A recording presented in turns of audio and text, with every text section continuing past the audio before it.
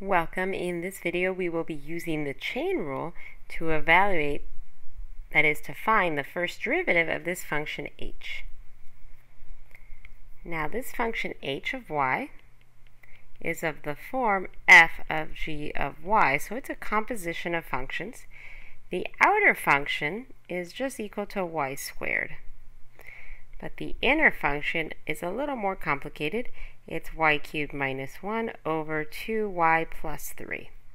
So not only do we have to apply the chain rule, we also have to apply the quotient rule here. So let's begin. H prime of y is equal to the derivative of the outer function.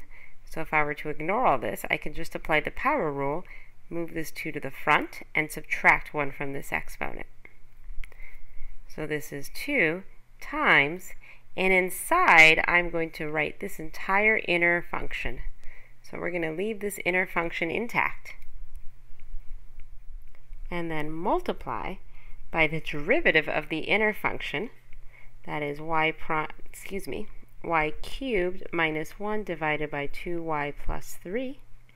And I'm going to put this prime symbol there just to remind me that I still have to evaluate this derivative. So let's actually find this derivative, that is, evaluate this over here on the side. So g prime of y is equal to the derivative of the numerator times the denominator minus the numerator times the derivative of the denominator, and this whole thing divided by 2y plus 3 squared. The derivative of y cubed minus 1 is just 3y squared.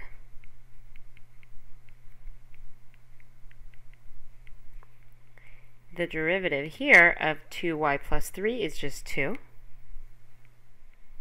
Now please take a moment, pause your video, and work this out algebraically. So please flex your algebra muscles and practice cleaning up this expression.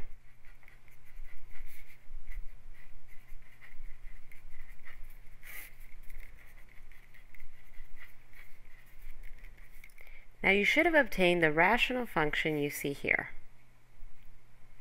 So in the place of this notation, we're going to pop this entire expression in.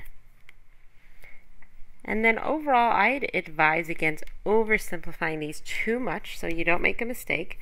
But here we can quickly just make our denominator 2y plus 3 cubed.